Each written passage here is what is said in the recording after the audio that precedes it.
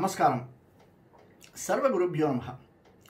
இது நமது உலகம் சேனல் நேயர்களுக்கு வேங்கடம் ராம்நாராயண் அன்பு கலந்த வணக்கங்கள். இதுவரைக்கும் நம்ம சனிப்பயிற்சி போன்ற பல பயிற்சிகள், வார ராசி பலன்கள் இதெல்லாம் பார்த்தோம். இப்போ நம்ம பார்க்க போகிறது இந்த 2023 நிகழக்கூடிய குரு பயிற்சி. இந்த குரு பயிற்சியானது ஒரு விசேஷமான குரு பயிற்சி. ஒவ்வொரு வருஷமும் விசேஷமான குரு பயிற்சி தான். இதில் வரக்கூடிய குரு பயிற்சி என்னென்னா, குருவானவர் 12 அதாவது மீனத்திலிருந்து மேஷத்திற்கு இடம்பெயர்கிறார். அது ஒரு பெரிய விசேஷம்.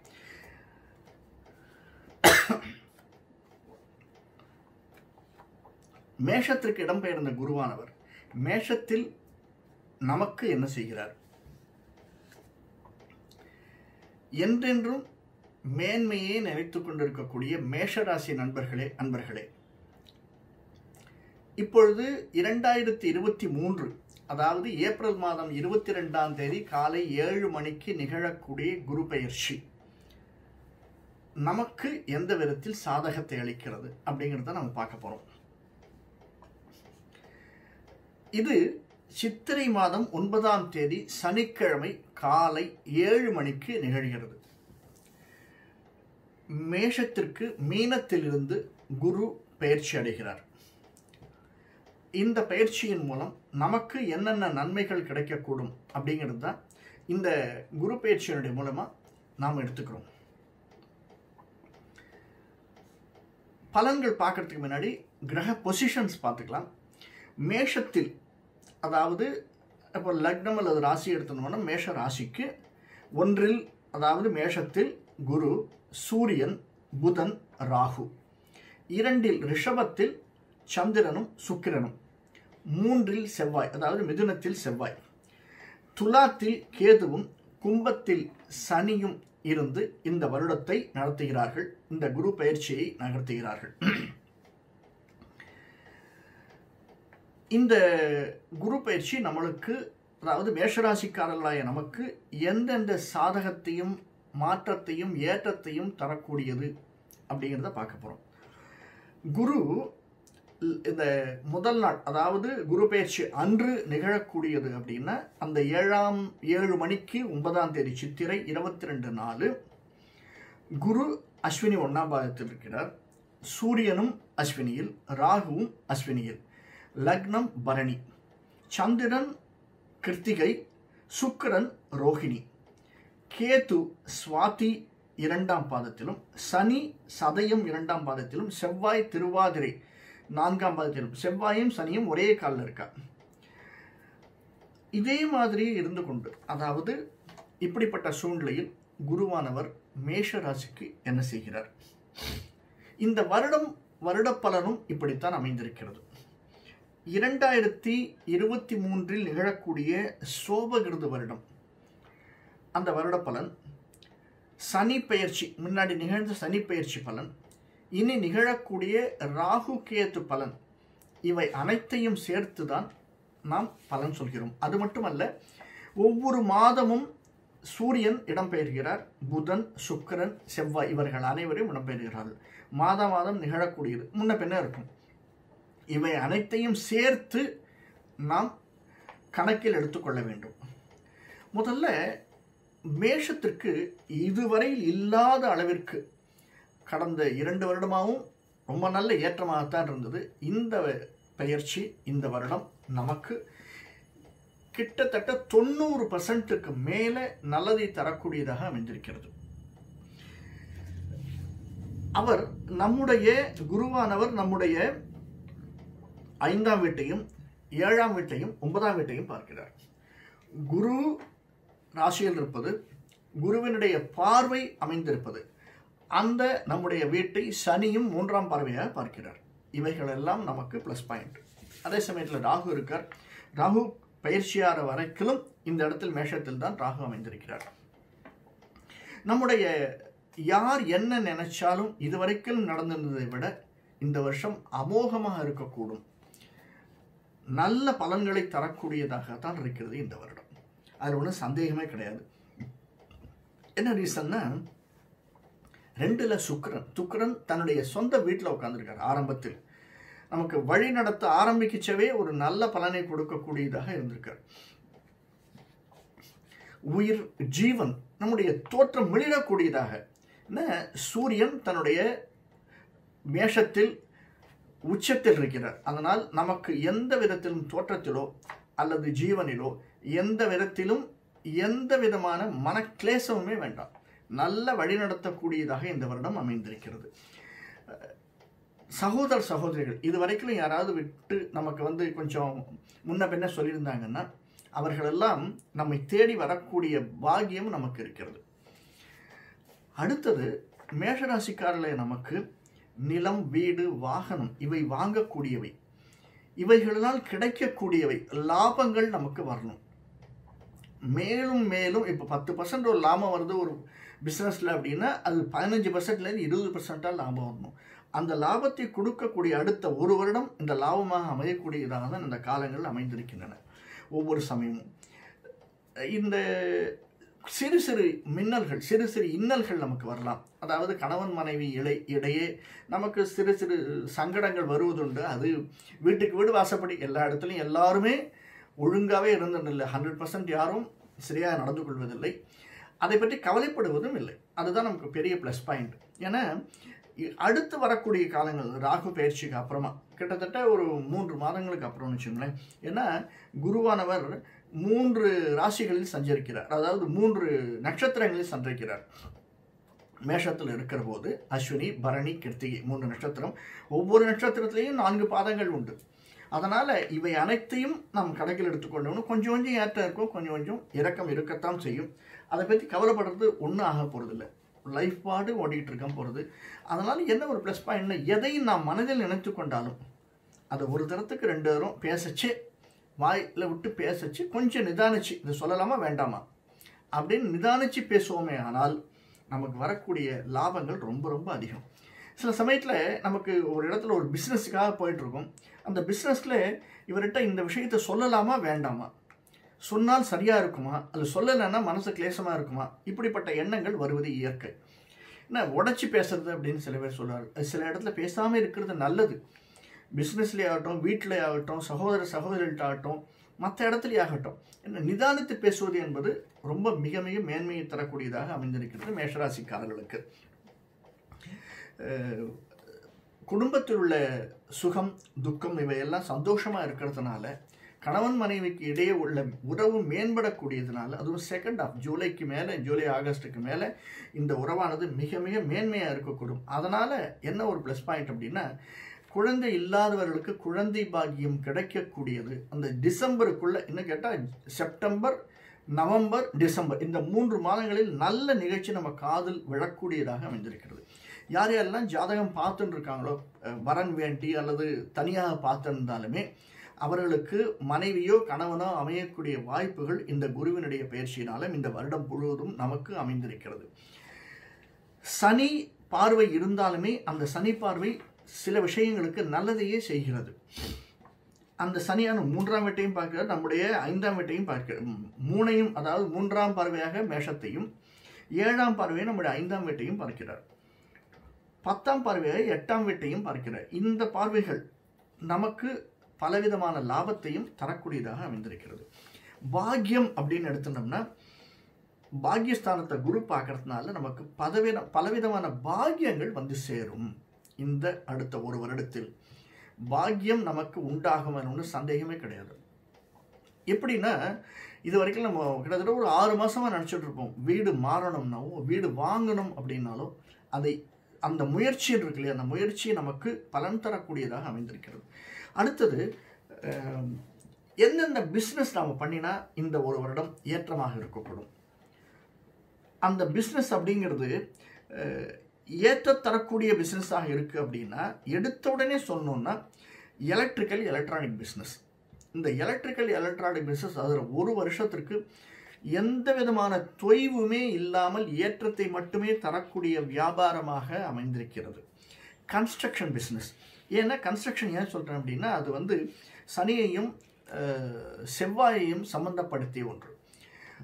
நிலம், சம்பந்தப்பட்டது கன்ஸ்ட்ரக்ஷன், அதே மாதிரி ரியல் எஸ்டேட் தொழில், இது ரெண்டுமே நல்ல தொழிலாக நல்ல ஓஹோ என்று இருக்கக்கூடியது. அதில் பிஸ்னஸ் இருந்தாலும் செஞ்சுதான், வியாபாரம் செய்தாலும் சரிதான், அதில் உழைப்பவர்களுக்கும் சரிதான், கட்டுமான தொழில் இருக்கக்கூடிய பணிபுரிபவர்களுக்கும் சரிதான்.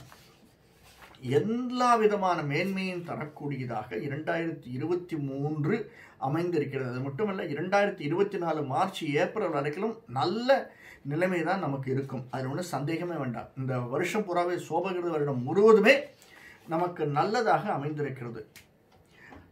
வேற பிஸ்னஸ் பார்க்கணும்னா இந்த ரீட்டைல் அண்டு ஹோல்சேல், ரீட்டைல் சொல்கிறோம் இல்லையா, ரீட்டைல் அது சம்பந்தப்பட்டது.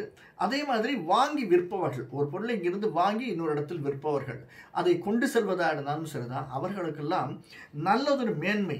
அந்த எந்தெந்த சந்தர்ப்பங்கள் அப்படின்னா 1 2 3 4 5, அதாவது ஆடி ஆவணி மாதங்கள், கார்த்திகை மார்கழி தை மாதங்கள், இந்த மாதங்கள் மிக மிக மேன்மையை தரக்கூடியதாக ரீட்டைல் பிஸ்னஸ் செய்பவர்களுக்கு அமைந்திருக்கிறது. அதில் ஒன்றும் சந்தேகமே வேண்டாம். அதே மாதிரி ரிசர்ச் அண்ட் டெவலப்மெண்ட் அப்படின்னா அந்த தொழில் செய்பவர்களாக இருந்தாலும், அதை ஊக்குவிப்பவர்களாக இருந்தாலும், அதாவது அங்கு பணிபுரியர்களாக இருந்தாலும், இது சூரியன் சம்பந்தப்பட்டது. டெவலப்மெண்ட் செவ்வாய் சம்பந்தப்பட்டது. செவ்வாயும் சூரியனும் எங்கெங்கெல்லாம் நமக்கு சாதகமாக அமைந்திருக்கிறார்களோ மேஷராசிக்காரர்களுக்கு அந்தந்த இடம் வரும்போது, மற்ற இடங்களில் பாதகம் செய்ய மாட்டார், ஏன்னா குரு பார்த்துட்டே இருக்கார். அந்த இடங்கள் வரும்போது, அதுவும் 5ஆம் வீட்டுக்கு செவ்வாய் வரும்போது குருவினுடைய பார்வையும் இருக்கும்போது நமக்கு மேன்மையை தரக்கூடியதாக இருக்கும்.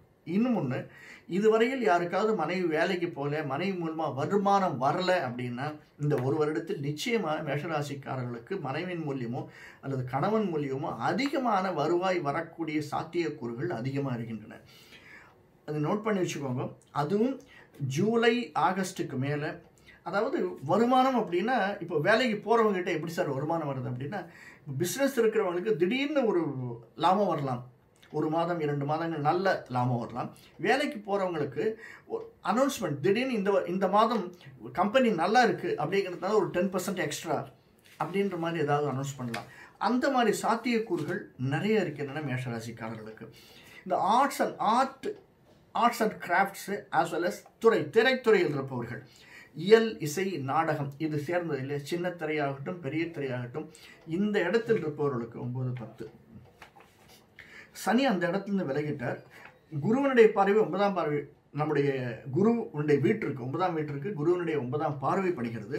அதனால் அது மட்டும் இல்லை, செவ்வாயும் சுக்கிரனும் அந்த இடத்திற்கு வரும்போது, அதாவது செப்டம்பர் அக்டோபர் மாதத்திற்கு மேல் மேஷராசிக்காரர்களுக்கு ஒரு குவியல் கிடைக்க போயிடுது.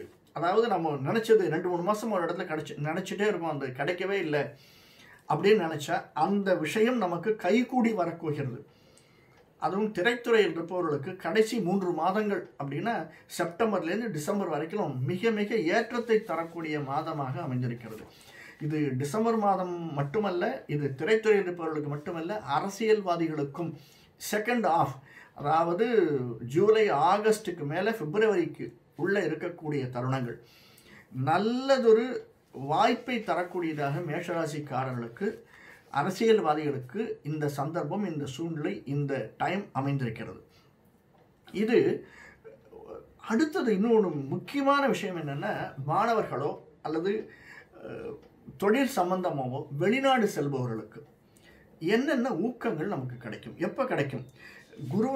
குரு எஸ்பெஷலி அஸ்வினியில் இருக்கிற போது பரணியில் வந்த உடனே அந்த ஏற்றங்கள் நமக்கு தெரிய ஆரம்பிக்கும்.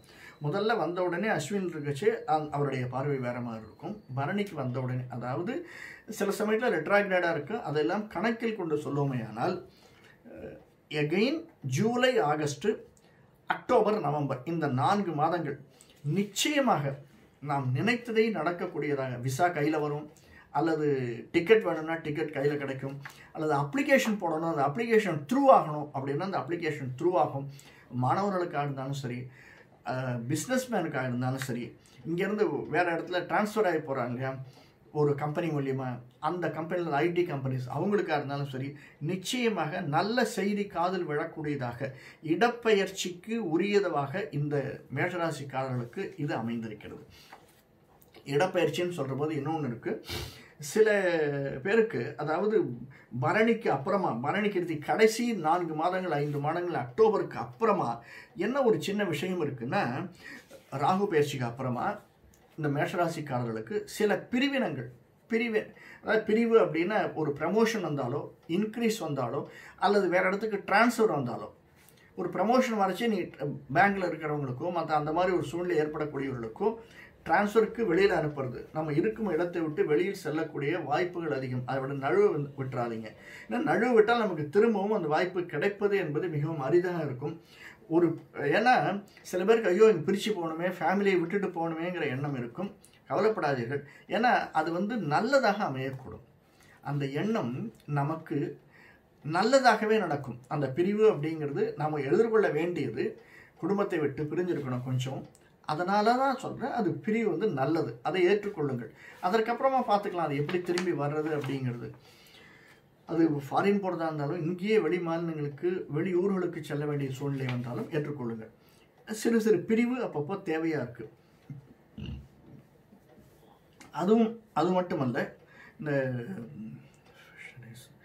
நீர் சம்பந்தவர்கள், நிலம் பார்த்தோம், நீர் சம்பந்தப்பட்டவர்களுக்கு கொஞ்சம் எச்சரிக்கையாக இருக்கிறது அப்படிங்கிறது ரொம்ப நல்லது. நீர் சம்பந்தப்பட்ட, அதாவது ஃபிஷர்மேனுக்கோ அல்லது அந்த தண்ணீர் சம்பந்தப்பட்ட வியாபாரம் செய்பவர்களுக்கோ கொஞ்சம் எச்சரிக்கையாக இருப்பது என்பது மிகவும் நல்லது. வியாபாரம் செய்பவர்களுக்கு ரொம்ப நல்லது. திடீர்னு எதிர்பாராத மாதிரி ஒரு லாஸ் வர்றதுக்கு சான்ஸ் இருக்குது. அல்லது எதிர்பாராத விதமாக நம்முடைய நண்பனே கவுத்துட்டு போகிறதுக்கு, அல்லது நம்ம எதிர்பார்க்காத சில எத்தனங்கள், நமக்கு முயற்சி எடுக்கிறோம், அந்த எத்தனங்கள் அமையாத போகிறதுக்கு இந்த மாதிரி சான்சஸ் நிறைய இருக்குது. இந்த மாதிரி இருக்கக்கூடிய இதில் உபாதைகள் அப்படின்னு நமக்கு ஏதாவது இருக்குமா அப்படின்னா நிச்சயம் உபாதைகள் இருக்கும். என்ன உபாதைகள்னா, நிறைய தலைவலி வரக்கூடாது, கண் சம்பந்தப்பட்ட உபாதைகள், தலைவலி வரக்கூடிய உபாதைகள். கண்ணும் தலைவலி, அதாவது நரம்பு சம்பந்தப்பட்டதுன்னு பிளைனாக சொல்லலாம். எஸ்பெஷலி அது கழுத்துக்கு மேலே இருக்கக்கூடியது கண் அல்லது தலைவலி வரக்கூடிய உபாதைகள் நம்ம இருக்கும். அதே மாதிரி பாதம், கணுக்கால் வலி இருக்கிறது, பாதத்தில் எங்கேயாவது இடிச்சுக்கிறது, அவசரப்பட்டு நம்ம எங்கேயோ போகிறோம், டக்குன்னு ஒரு இடித்து சிரித்து ரத்தம் வரும், வலிக்கும். அந்த மாதிரி சின்ன சின்ன உபாதைகள் வருவதற்கு சாத்தியக்கூறுகள் நிறைய இருக்குது. மெடிக்கல் எக்ஸ்பென்சஸ் அப்படிங்கிறது இந்த ராகு பயிற்சிக்குள்ளே ஒரு தடவும், ராகு பயிற்சிக்கு அப்புறமும் கொஞ்சம் மேஜர் எக்ஸ்பென்சஸ் இருக்கிறதுக்கு சான்ஸ் இருக்குது. அதை மட்டும் கொஞ்சம் நிதானத்தோடு சிந்தித்து செயல்படணும். அது இல்லாமல் நாமளே செலவு பண்ணிட்டோம், நல்ல விஷயங்களுக்கு செலவு பண்ணோம் அப்படின்னா நமக்கு நல்ல விஷயங்கள் எப்படி செலவு பண்ணுறது, இப்போ பிஸ்னஸில் எப்படி மேன்மை அடைகிறது, இந்த செலவினங்களை எப்படி அவாய்ட் பண்ணுறது, நமக்கு வரக்கூடிய மருத்துவ செலவுகளை எப்படி குறைக்கிறது, இதெல்லாம் பார்த்தோம்னா ஒரு முக்கியமான விஷயம் என்னன்னா, 1 2 3 குருவனுடைய பார்வை இருக்கக்கூடியது சுக்கிரனுக்கு. அந்த மாதிரி ஒரு சந்தர்ப்பங்களில் நம்ம முருக வழிபாடு, முருகனை வழிபட்டு வருவது, முருகனை அல்லது நரசிம்மரை வழிபட்டு வந்தால் நமக்கு எல்லா விதமான ஏற்றத்தையும் தரக்கூடியதாக, வேலோடு கூடிய முருகன், அந்த முருகனை வழிபட்டு வந்தோமே ஆனால் எந்த நாட்களில் வழிபடணும் அப்படின்னா, செவ்வாய்க்கிழமைகளில் மிக மிக உத்தமம். செவ்வாய்க்கிழமையில் ராகு காலத்தில் தான் அவசியம் கிடையாது. ராகு காலத்தில் முடிஞ்சால் செவ்வாய் ராகு காலத்தில் 3-4 விளக்கேற்றி வரலாம். அப்படி முடியல அப்படின்னா ஈவினிங் 7 to 8, அந்த 7 to 8 கோவிலுக்கு சென்று விளக்கேற்றி வருவதும், அல்லது வீட்டிலேயே முருகனுடைய படத்தையோ அல்லது நரசிம்மனுடைய படமோ இருந்தால் அதை வைத்து விளக்கேற்றி வருதல் என்பது மிக மிக விசேஷமான ஒன்றாகும். அது மட்டும் சரி, இந்த இடத்துல முடியல சார், எனக்கு முடியல அப்படின்னா வேற இன்னும் என்ன பண்ணலாம் அப்படின்னா, இவர்களுக்கு தவிர்க்க கூடியதாக இருக்கக்கூடியது, தவிர்க்க முடியாததாக இருக்கு, வெளியில் கிளம்பச்சு சில சந்தர்ப்பங்களில் நம்ம அம்பாளை, அதாவது ருத்ர அம்பாளை, காளியை ஒரு கற்பூரம் ஏற்றி வழிபட்டு விட்டு வெளியில் செல்வது. அது மட்டும் இல்லாமல் ஏதாவது ஒரு நல்ல செய்கை நடக்கணும், ஒரு வீடு வாங்கணும், ஒரு மனசுக்குள்ளே ஒரு ப்ரமோஷன் வரணும், இப்படிலாம் நினச்சோம்னா அதற்கு காளியை சென்று இதே மாதிரி செவ்வாய்க்கிழமையில் ஈவினிங் 7 to 8 7 மணிக்கு மேலே 8 மணிக்குள்ள தீபம் ஏற்றுதலோ அல்லது கற்பூர ஹாரத்தி ஏற்றி வழிபட்டு வந்தோமே. ஆனால் இதை ஒழுங்காக ஒரு 6 வாரம் செஞ்சோம்னா அந்த 6 வாரத்தில் நமக்கு நல்ல பலன் கிடைக்கும். இது தவிர நம்முடைய வாழ்க்கைக்கு மேன்மையானது வாயு பகவான். ஏன்னா வாயு நம்மை எதிர்கொள்ளக்கூடியவர். அதனால் முடிஞ்ச வரைக்கும் ஆஞ்சநேயர், எங்கே போனாலும் ஆஞ்சநேயரை ஒரு ஹலோ அப்படின்னு விசாரிச்சுட்டு போகிறது அப்படிங்கிறது ரொம்ப நல்லது. ஆஞ்சநேயர் நமக்கு வழிகாட்டக்கூடியவராக இருக்கிறார். டிரான்ஸ்போர்ட்டேஷன், ஹெல்த், ஓகே, கடல் ஆராய்ச்சி. மெயினாக இன்னும் ஒன்று, இந்த இரும்பு சம்பந்தப்பட்ட தொழில் செய்பவர்களுக்கு, அந்த தொழிலில் இருப்பவர்களுக்கு ஏற்றம் என்பது நல்லதாக வரக்கூடும். அவர்களுக்காக தான் நான் மெயினாக சொன்னேன். அந்த தொழில் இருப்பவர்களுக்கு இதுக்கு முன்னாடி நம்ம சனி பெயர்ச்சியில் பார்த்துருக்கோம். மேஷராசிக்காரர்களுக்கு சனி பகவான் நல்ல ஒரு மேன்மையை தரக்கூடியவராக இருப்பார் இந்த அடுத்த 2 வருடங்கள் அப்படின்னு நம்ம பார்த்துருப்போம். அதனால் சனி பகவானுக்கு ஏதாவது விளக்கேற்றி வருதல் எதாவது நம்ம செஞ்சுன்னு வந்தோம் அப்படின்னு யாராவது செஞ்சுன்னு இருந்தாங்கன்னா அதை கண்டினியூவாக விடாமல் செய்வது என்பது மிக மிக மேன்மையை தரக்கூடியதாக இருக்கும். நன்றி. இந்த காணொளி உங்களுக்கு பிடிச்சிருந்தது அப்படின்னா லைக் பண்ணுங்கள். சப்ஸ்கிரைப் பண்ணலை இது வரைக்கும் அப்படின்னா சப்ஸ்கிரைப் பண்ணுங்கள். பிடிச்சிருந்ததுன்னா ஷேர் பண்ணுங்கள். நன்றி, வணக்கம்.